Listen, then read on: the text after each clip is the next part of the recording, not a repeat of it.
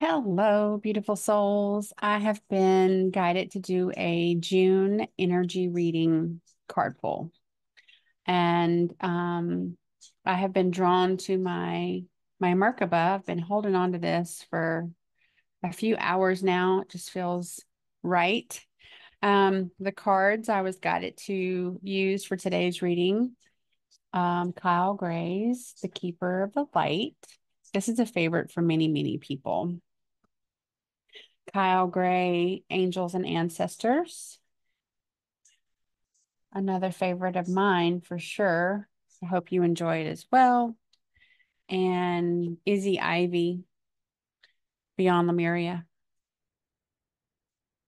I always like to give a message from the cosmos, and this is just a card that actually gives the message. It's not really interpreted, but I usually tend to add on to it a little bit.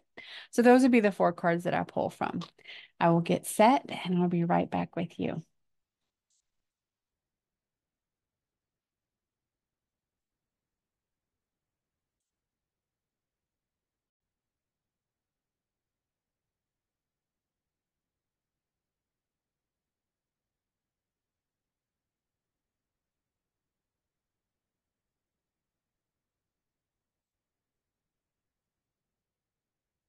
Remove all negative energy from this deck. I call on the angels, the ancestors, the archangels, ascendant masters, source creator, Mother Sophia, soul guides and extensions.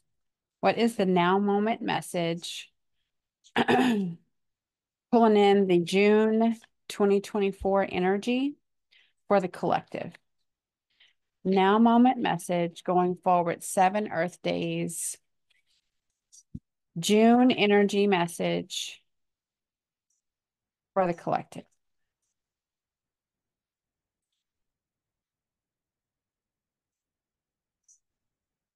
If you have not seen a reading from me before, I use my pendulum just to verify that the cards that I'm pulling are the cards that are ready and accurate energetically for this reading.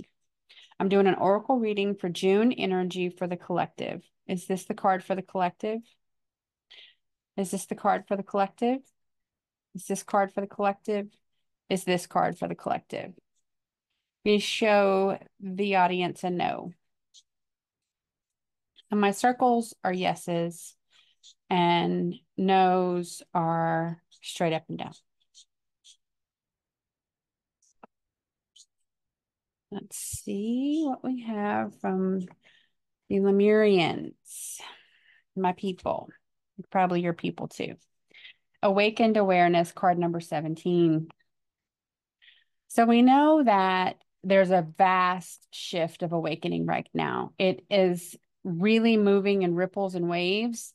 I know that as a collective, a lot of people that have kind of been on the fence are really stepping forward and saying, this does not make sense. This does not add up, not in my life, not in anyone's life. There's chaos everywhere. Someone come clean.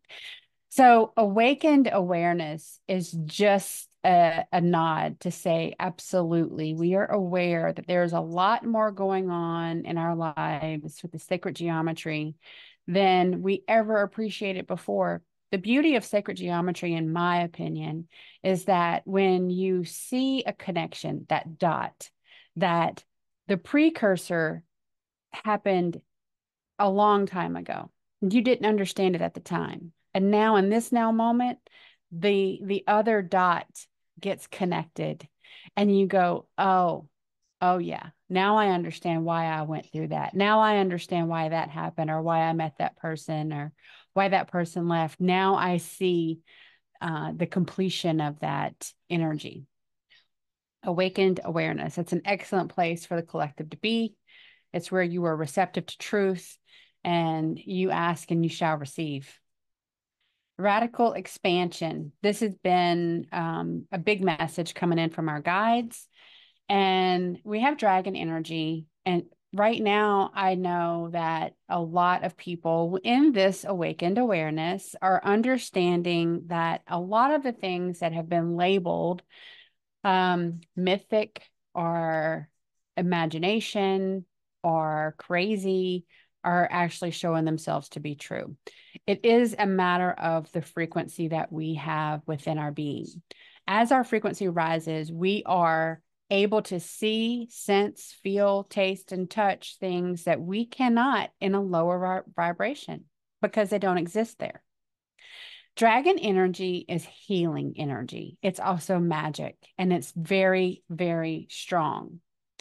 We work with dragons all the time. Every single being that arrives on the planet is given a fire dragon, and that fire dragon's with you throughout your entire life. When we go through clearings and energy readings and energy sessions, I am working with your fire dragon to help give a boost to the healing because they have the abilities to heal things like no other. And for the radical expansion to occur of our mind, we need to heal. We need to do shadow work.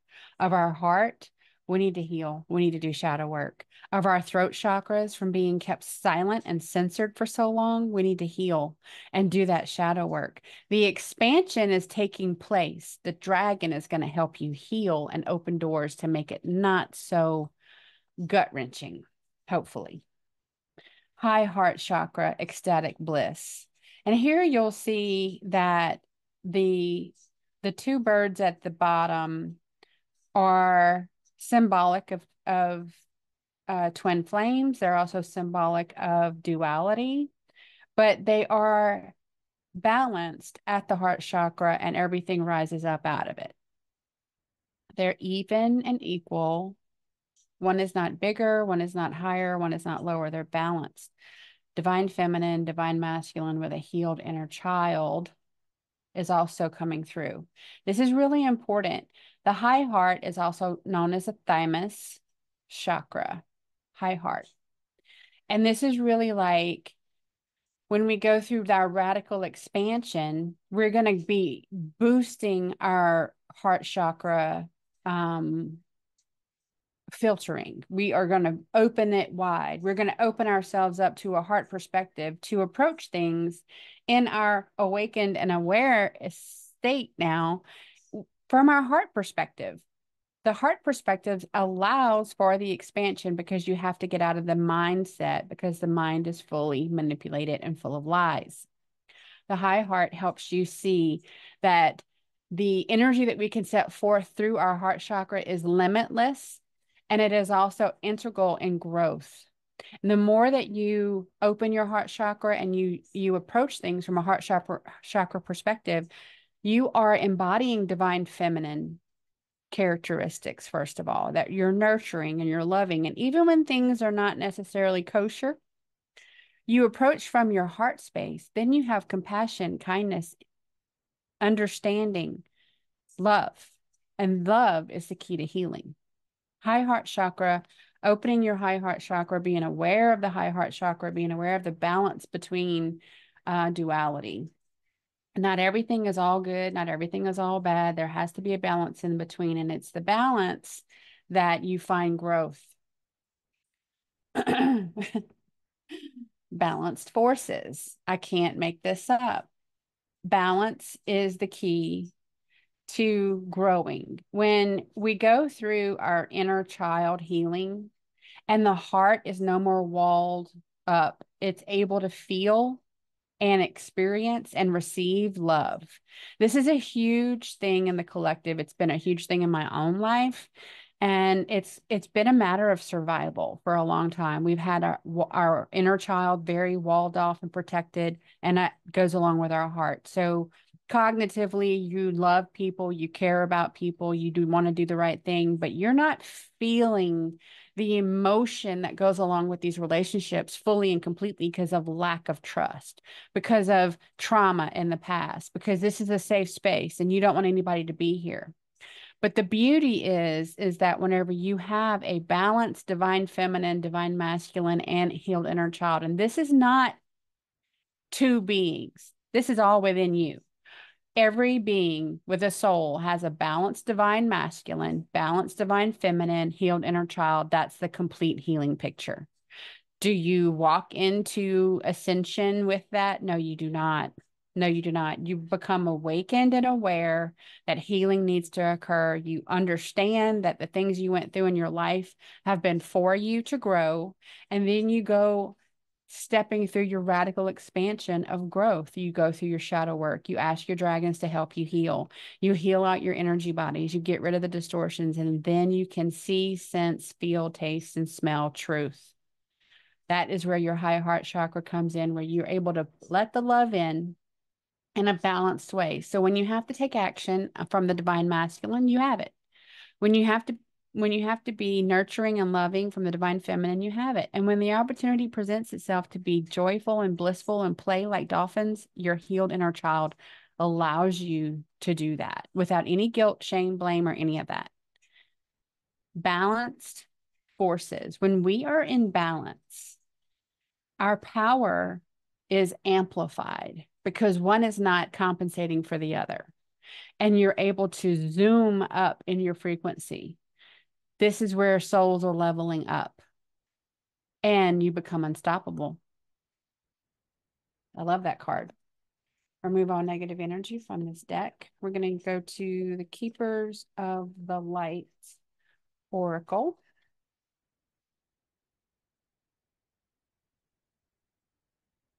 Calling in the angels, the ancestors, the archangels, soul emissaries and extensions, guides, Mother Sophia, source creator. What is the message for the June energy for the collective?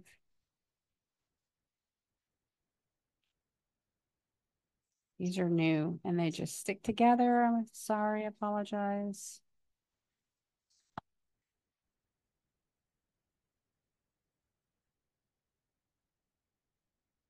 Is this card for the collective? That's a no. Is this card for the collective? Yes. This card for the collective? Yes. This card for the collective? Yes. And this card for the collective. Perfect. Sometimes that happens. That's why I ask. I think it's just more clarity is all in the reading. That's why I do it. I was guided to do it one day and I've just been doing it ever since. Green Tara, supreme protection. You are protected. Cords are being cut. Move beyond the limitation and find trust. Green Tara has come in really strongly lately with our ground crew. She said she's been waiting her turn because we tend, in the beginning, we were working more with Isis and Maggie and mothersophia and Kuan Yin and White Buffalo Calf Woman because of the familial connections there. But Green Tara has brought in a lot of wisdom, a lot of healing, and she stepped forward with a lot of love. And basically, she's like, stop wallowing in the things you can't change. Just cut those ties and be done with it. Trust your intuition, heal what needs to be healed, and fully manifest your highest and best timeline. Green Tara's energy is it's very nurturing, it's very healing, and it is really like a go time energy. Holy Amethyst, the divine alchemist, move beyond current challenges, focus on what you desire. Very similar message.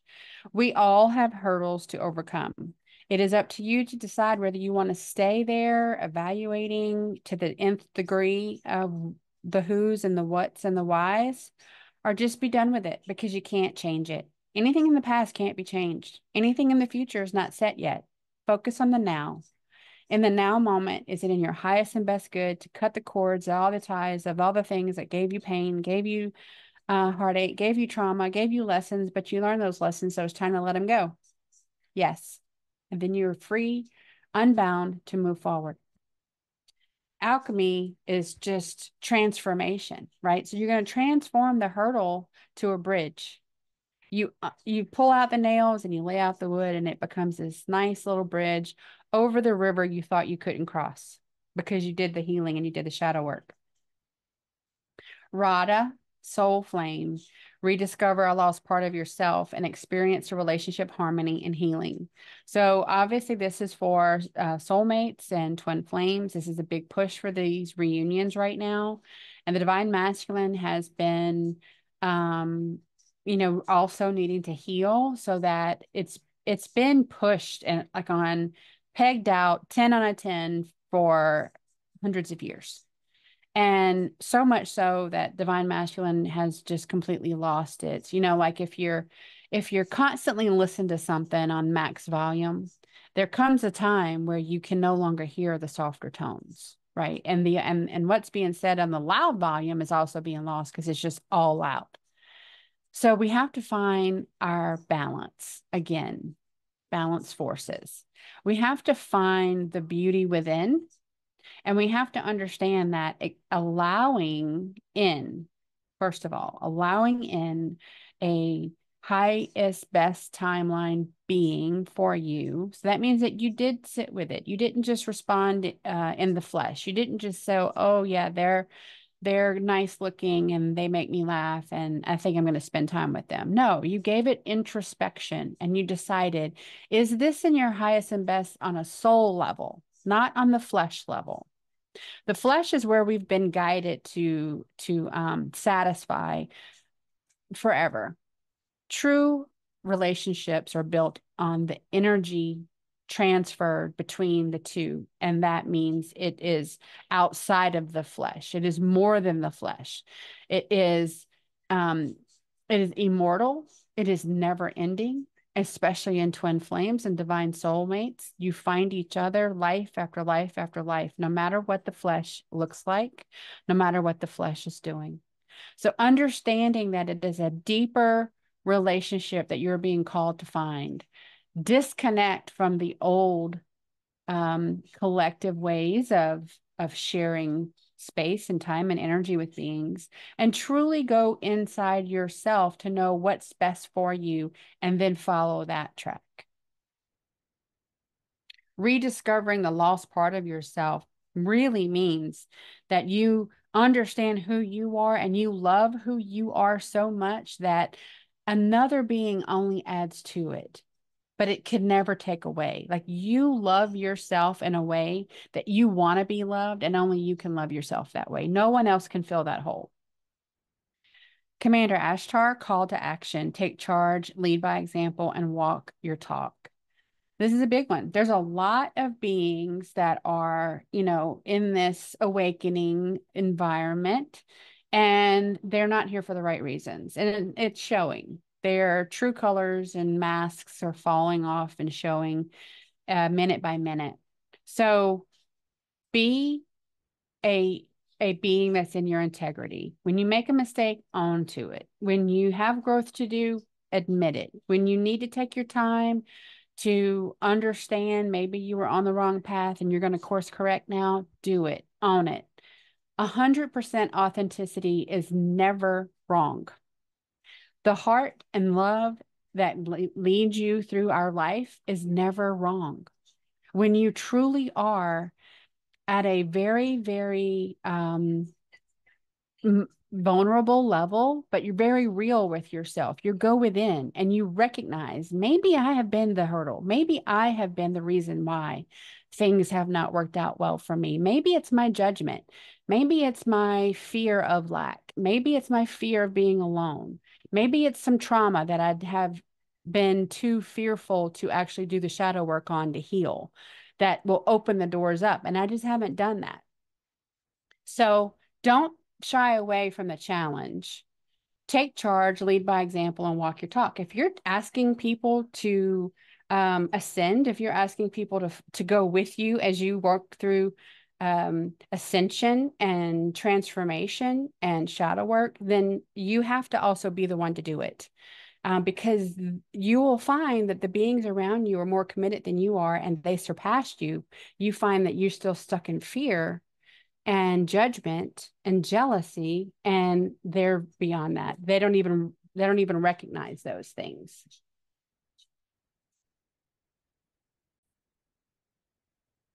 Sorry, I had a delivery. Okay, so now we're going to angels and ancestors.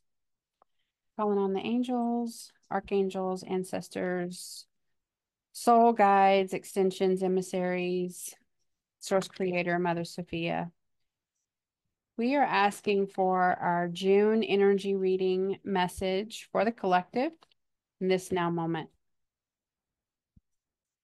June energy reading for the collective.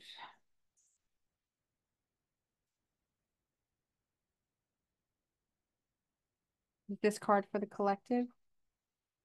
Is this card for the collective? Is this card for the collective?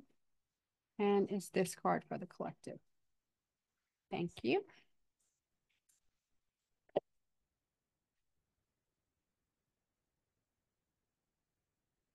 Okay.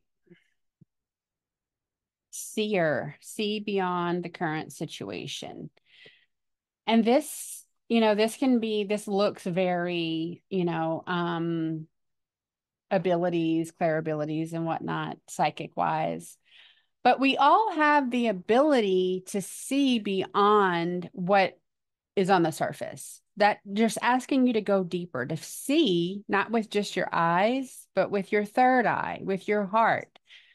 Feel the energy.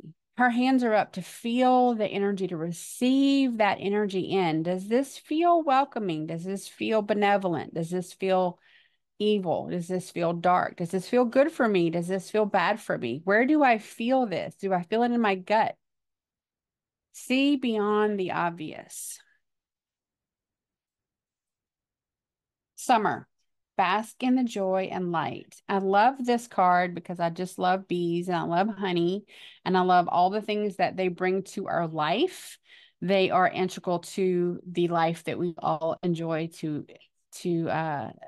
this very moment. But it also represents vibration and frequency, family, unity, sunshine, light codes, bliss, joy, healing. This is a lot of different meanings. Whatever resonates with you, take it. The bees are huge this summer, and we've been communicating with some that visit us, and they're so appreciative to all the work that we have done to help clear up Huna Matea. And so I love this card. Bask in the joy and light. Light brings us healing. It brings us growth. It brings us expansion, right? And so we definitely want to take our glasses off and go out in the sun and allow the sun and the light codes to come in through our eyes and help heal so that we no longer just see what we're shown, but we can see beyond the current situation. Arrow, surround yourself with protective energy. Very important right now. I'm constantly being psychically attacked, and it's really just for one main reason, because I work for the divine source creator. I'm doing the work of source creator, which the evil ones really don't like, even though they've lost. I want to be very clear about that. This battle has already been won, but they always want to sling what little arrows they have left. And all it does is show their true colors. Again, the masks come off. We understand exactly who and what you are, and your days are numbered.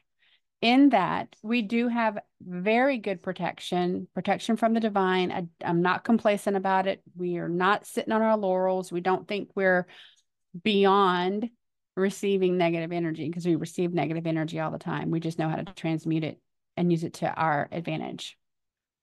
So if you are feeling that you're also being attacked in your life for speaking your truth, for understanding who and what you are now and wanting to course correct to source and make changes in your life, you just have to have your protection up. You have to put your armor on, because when we start to align to our highest timeline, those that have been feeding off of us, those that have been manipulating us, and those that don't want to see us succeed are more than happy to send us negative energy.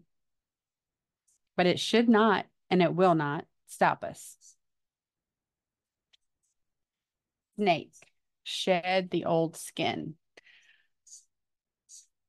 This is a profound card, in my opinion, because we have been taught that snakes are evil.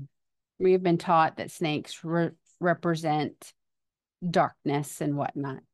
Snakes are also very, very wise, and they shed their skin whenever they outgrow their confining skin. So when you outgrow who you have been, it's also called radical expansion. You're going to grow beyond the limits your mind has given you, and there is no limit to your ability to grow. In other words, you can shed your skin as many times as you need to allow for infinite growth. This is also showing us that there are snakes around us that are not shedding their skin because they're actually afraid to grow. They want to stay exactly where they are, doing exactly what they've been doing. And it serves no one. It is not a higher consciousness act. It's not a higher consciousness being. So be aware of what's around you. Do you have, garden snakes that are friendly, that are watching over you? Or do you have pit vipers that are waiting for you to look the other way so that they can take your life? Trust me, they're out there. Knowing the difference is how you navigate the journey.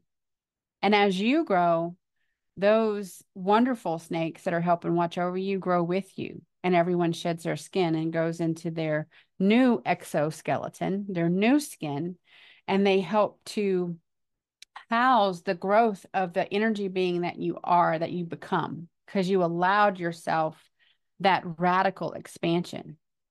You allowed yourself in an awakened and aware state. You understand that you have growth to do, that you have shadow work to do. So you're going to call in your dragons and you're going to step forward and say, I accept the lessons that I need to learn from the pain that has been in my past. I understand it happened for me. It did not happen to me. And as I approach this, I'm going to open my heart chakra. I'm going to open my high heart, and I'm going to bypass the manipulated mind so that I can grow, so that I can be balanced, divine feminine, divine masculine, healed inner child. And in that balance, I become a force to be reckoned with. I become the best of the divine masculine, the best of the divine feminine, and the fun, loving, limitless, blissful inner child. That is a force to be reckoned with. Green Tara says, you are protected. The cords are being cut. Move beyond limitation. This is just another nod to say, get out of your head. You are your own hurdle. Step over that. Turn the hurdle to a bridge. Cross the path that you thought you could not cross before. The holy amethyst, divine alchemy, move beyond your current challenges. Same thing. Turn the hurdle into a bridge. Transform what you thought was against you and transmute that energy for you. Evil comes in and you transmute it to love and light, and you use that power for the greater good. When you do that, you rediscover who and what you are. When you rediscover who you truly, truly are, and you're no longer living to an expectation that has been put on you from exterior forces, you only have to be in love with yourself to exude love to the world. When you truly love yourself, it is recognized, it's palpable, it's felt, and it's seen. And that is the most brilliant love anyone can have. And I don't mean that in a conceited way. We are out of the ego. The ego is dead. We are truly loving the being that we are, the Christ consciousness, unity consciousness, whole soul being that we are. And that means that you're going to be tested and you're going to be challenged. And that's why Commander Ashtar says, don't back down from that challenge. Step forward to that challenge and show them you are a force to be reckoned with. See beyond the facade. See beyond the story that they've been telling you. Understanding that there's much deeper whenever you go within. When you go beyond that, when you scrape the BS off the top and you see the truth, feel it for what it truly is. When your gut is telling you this is nasty, this is not for you, this does not feel good, this does not feel wholesome, honor that and walk away. Because what is lying ahead of you is expansion, growth, healing, vibration, frequency, joy, bliss, health. Every time that you make progress for yourself, to better yourself, you're going to have arrows slung at you, because that's what the dark does. They don't want you to heal. They don't want you to understand that your shadow work makes you stronger. They don't want you to understand that judgment makes you weak. They want you to be like them. And if you want to be in the loser pile, that's where you go. But if you want to ascend and you want to be one with the divine and you want to do what's in your highest and best good, you put your protections in place and the arrows just fall away. Because there are snakes, and snakes do grow, and snakes that are growing have to give the honor. You have to give them honor. It's a hard path to be a snake and still grow and shed your skin and be a new snake with more abilities and more wisdom and more strength. But that's what the universe is asking us to do in this now moment. Let's see what our cosmic card has to say. Remove all negative energy from this deck. What is the now moment message for June energies for the collective? Now moment message, June energies for the collective. And these, I only do one message. Is this the message for the collective? Is this the message for the collective? Let's see. Look around and find some signs the universe is speaking to you. Look around and find your signs the universe is speaking to you. There's truth everywhere if you're willing to receive it, if you're willing to accept it and go forward with that. You understand that things have not been what they told us it was. Our history is based on lies. Your future does not need to be. If you would like a oracle reading with me, please email me at healingdisclosuresyt@gmail.com. And I hope you enjoyed this reading. If you got anything from it and it really truly resonates, I appreciate a tip. My pay links are in the description of this video, and I hope you have a wonderful June, and it is full of growth, healing, and expansion, because nothing can stop what is coming. Have a great day.